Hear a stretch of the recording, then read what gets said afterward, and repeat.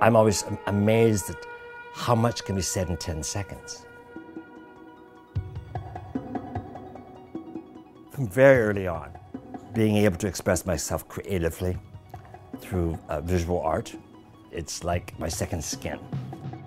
From the very first time I picked up a Sony video porter pack, it was like magic to me. Really, the idea you could record instantaneously, work with actors, or work with a poet, or work with yourself, or your friends, or your body, landscape, black and white, gritty to color. You know, I was able to turn my cameras on myself and my immediate environment.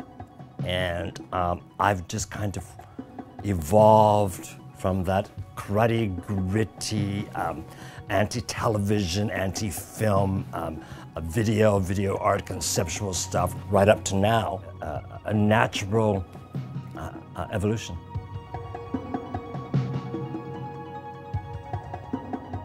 You know, a lot of my work really began as a critique on media culture. It was about feminism, it was about human rights, queer rights, Aboriginal rights, and also experimental film and video.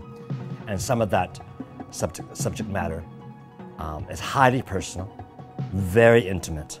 So a lot of that was very intentional to make what's private and public, and to kind of contest that ground.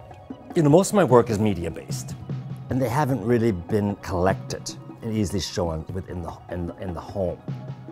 They're kind of raw, and they're not really kind of refined and packaged and matted and framed in that kind of way. You know, it's redefining and questioning, you know, aesthetics and beauty. So, you know, we're really at the beginning of the digital culture. I mean, I would love to see where this stuff really lands itself in 50 years from now. That excites me, exploring what that terrain is. So my job is to play with people's curiosities by provoking them and myself to read in between the edits, to read what's going on behind the camera, not just what's in front of the camera. So there's always demanding of the viewer to participate. Because I think that's what a great work of art is. It's inviting and attracting the viewer to ask questions and to participate in that curiosity.